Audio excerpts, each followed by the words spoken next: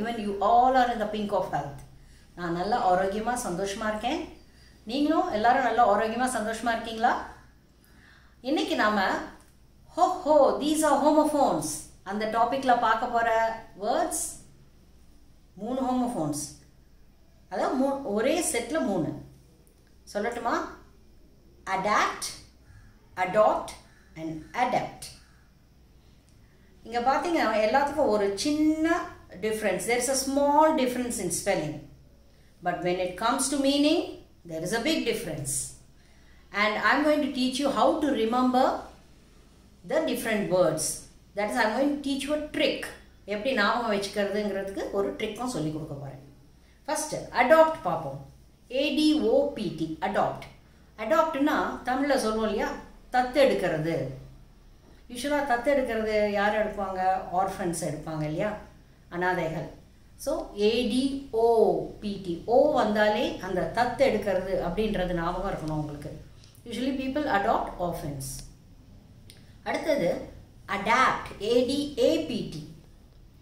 ADAPT, A வந்தா adjustment. I easily get adjusted to this place. I easily get adapted to this place. சொல்லுவோம் இல்லையா? A வந்தா adjustment அப்படி நான் வச்சுக்கோங்க.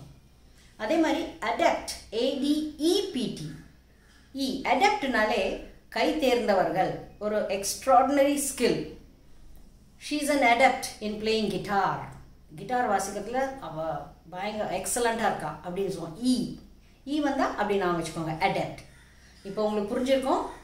adopt, adapt and adapt. So shall I give set of sentences so that you can use it? நான் இப்போ கொஞ்சம் list of sentences தரேன். அதில் நீங்கள் எந்த இடத்துல adopt, எந்த இடத்துல adapt, எந்த இடத்துல adapt வருதுன்னு பார்க்கணும். உங்களுக்கெல்லாம் புரிஞ்சிருக்குல்ல ஈஸியா? They decided to dash a child this year. He is an dash in playing flute. I easily get dash to new surroundings. She is an dash in anticipating future.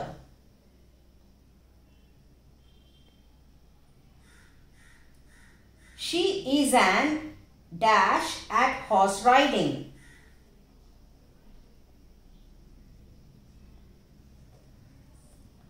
In short period, she became an dash in photography.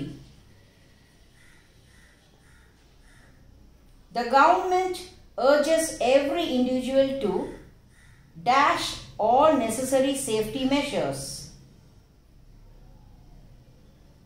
I think I will take a long time to dash to this culture.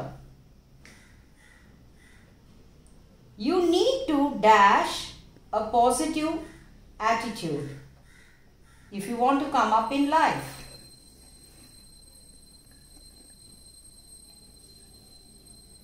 He is an dash at fixing the taps. My grandma easily dashed herself to all climates. Students have to dash themselves to online classes.